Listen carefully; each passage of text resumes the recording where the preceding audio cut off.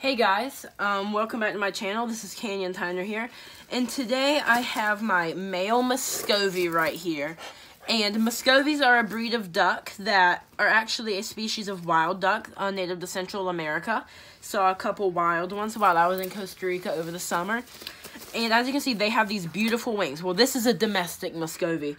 So they're, the black and white. There are chocolates, lavenders, barred ones. There's all different colors of these guys. So, what we're going to be doing today, since Muscovies can fly and get into all sorts of trouble, we are going to clip his wings, which this does not harm them at all.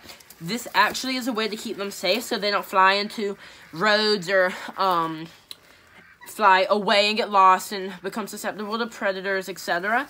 So you can see this is another wing of his. That's a very pretty feather, kind of a marbled one there. We may pull this one.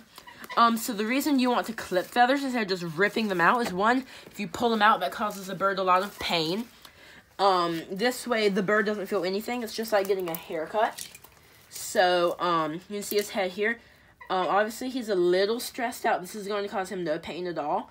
This will actually keep him from flying away or hurting himself in the future. So he's going to squirm just a little bit.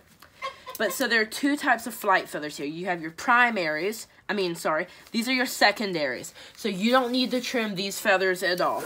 But in Muscovies, these first 8 feathers here, often they are a different color if he's a pied like my male is.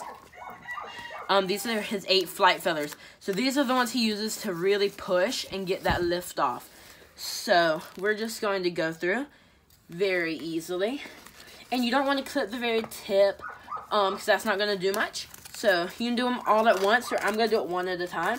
You kind of cut further down. You just snip, snip, snip. It is a little messy, but see, it causes them no harm. It actually keeps them, doesn't look the greatest, but with breeds of ducks that can fly, most of the time you're doing it with small ducks, like wild ducks such as mandarins and wood ducks. Then domestics like call ducks, black East Indies, and a few runner ducks can fly as well.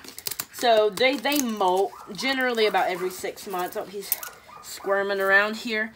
They molt about every 6 months. So you're going to want to do get a hold of them before they really start to fly, so you don't let them fly away very quickly. We're just gonna cut deep on this one, on further down, because I'd like to keep that feather, because this one, you can see it's more mosaic. I like that a lot. So you can do one side, but Roger here is such a powerful duck that he can actually fly with one wing. So we're only going to trim a few, maybe the first 4 of this first wing here.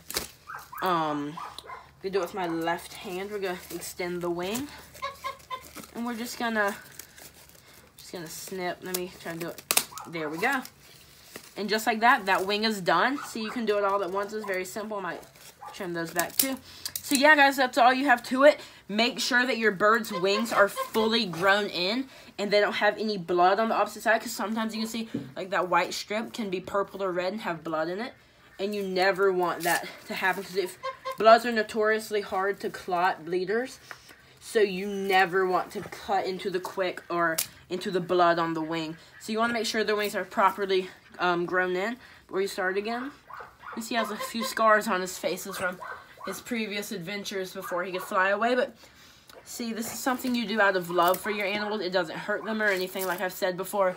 So if you like this kind of content, or you like Roger and my waterfowl, please leave me a like, a comment, and a subscribe. It means a lot. And if you would like to see future videos or any other demonstrations or tutorials, please leave a comment. Thank you guys very much and have a great day.